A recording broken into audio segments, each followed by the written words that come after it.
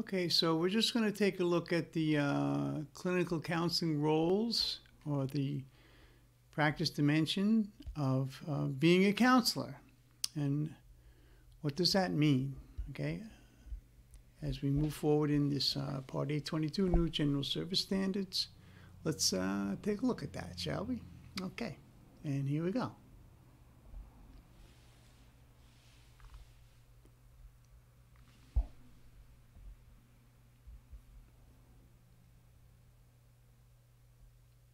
What is the role of a counselor? What's the role of a counselor? Anybody want to take a shot at answering that? Anybody? Shout it out. In the back there, can you hear me? Anybody? Give you a clue. It's a one-word answer. Okay? The role of a counselor is as a facilitator. Okay? That's what we are. If you're in a group or individual counseling, you are a, quote, facilitator. Okay, so what does that mean? Okay. Here's the definition of facilitator. A facilitator is a person or thing that makes an action or process easy or easier. So here's that word process. Okay, what is recovery? A process of change. That's a series of steps or actions that an individual will take to achieve a specific particular goal or objective. In this case, recovery from addiction, substance use disorder. Okay? So that's what we are facilitating. We are making that process easy or easier. And a facilitator is a person who helps a group of people to work together. Let's just talk about that for a second. This is a generic dictionary definition of facilitator, okay? So a group of people, as in group therapy. A group of people are people who are in a group, as in group therapy. So a facilitator is a person who helps a group in group therapy of people work together to better understand their common objectives, recovery from substance use disorder, and plan how to achieve objectives during group meetings and discussions. So you are facilitating that in group therapy, how they can work together. It's called universality, shared common goals. That's what we're doing in group therapy. We are facilitators. We are helping that move forward. I'll just give you a little insight here. If you're doing most of the talking in group, you're not facilitating. You're doing something else. So that doesn't require a lot of talking on the part of the facilitator. You're just making the process easy or easier, or directing or content in process, keeping it on topic and moving forward. Okay?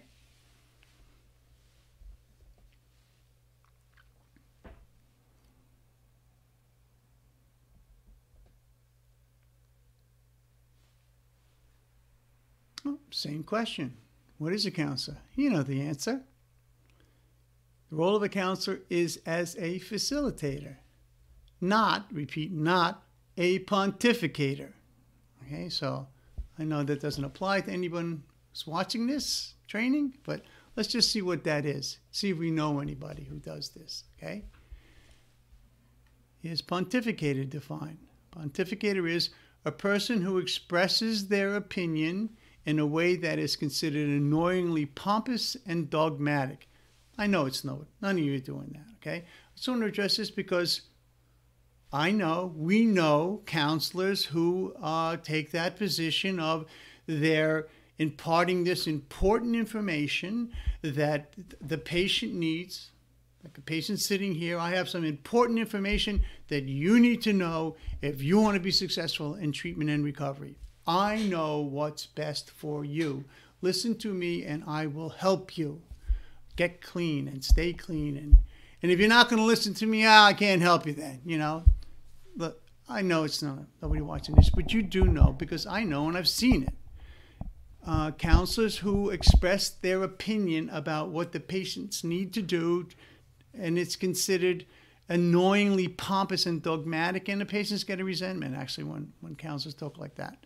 Okay, so in counseling, you don't want to take the role of the authority figure, that you know what's best for the patient, and you're going to tell them what's best for them, what they need to do. That's not patient-centered counseling, okay? That's counselor-centered counseling, okay? It's not patient-centered. And you'll see this become more apparent as we move forward as far as patient-centered goals and objectives, okay? So I just want to clear. I know it's nobody who's watching this, okay? But you do know some people who do that.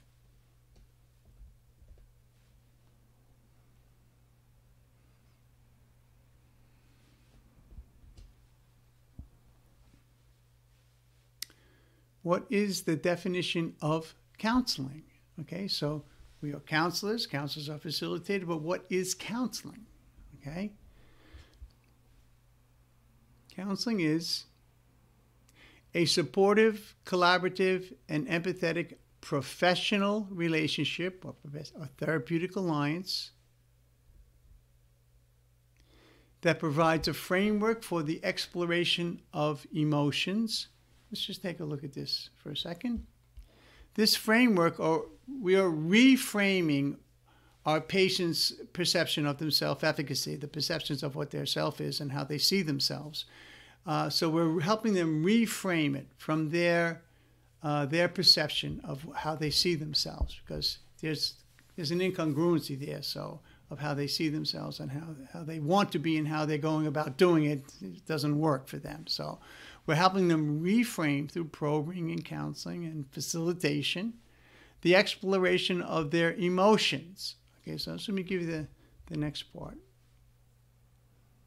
Their emotions, behaviors, interpersonal, and thinking patterns. So with this emotions or their feelings, for the most part, we are helping our patients, we are facilitating our patients to help them resolve the unresolved feelings of the wreckage of their past. And you know what those feelings are: guilt, shame, remorse.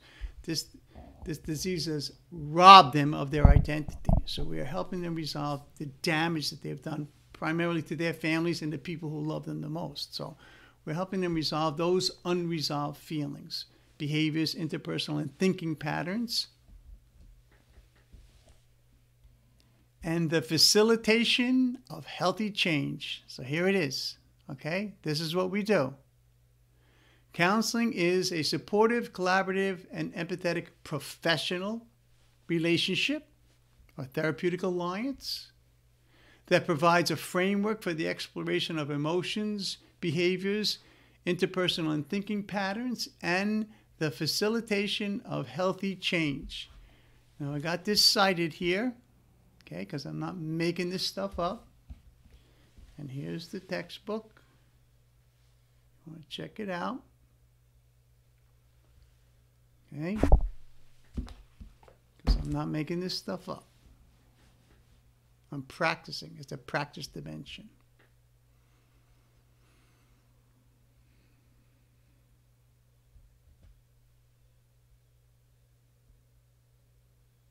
Let's see what the Part 822 has to say about what is the role of a counselor. This is from the Part 822 General Service Standards, which is what this training is about. Under Part 822.5N, individual counseling. Individual counseling is a service between a clinical staff member, that's you guys, and a patient focused on the needs and goals of the patient. I'll tell you more about that in a second. That is delivered consistent with the treatment recovery plan, its development, and emergent issues. So the reason I have this highlighted here, as we get into the training, with patient-centered therapy, we want to focus on the patient's identified goals, and we want to facilitate the achievement of those goals. But it's patient identified. We're asking them to tell us within their framework what they want to, what their goals are in recovery. And this will become clearer to you when we get into the training as far as what the new treatment recovery plan objectives are. So we're in the treatment recovery plan, we're addressing the treatment goals of the patient, and we're updating that treatment plan. It evolves, it's fluid, it's evolving as we move forward through the patient's treatment. Their treatment recovery plan is fluid, it's evolving at each and every visit with the patient, and I'll explain a little bit more about that. But we're focusing on patient-centered therapy.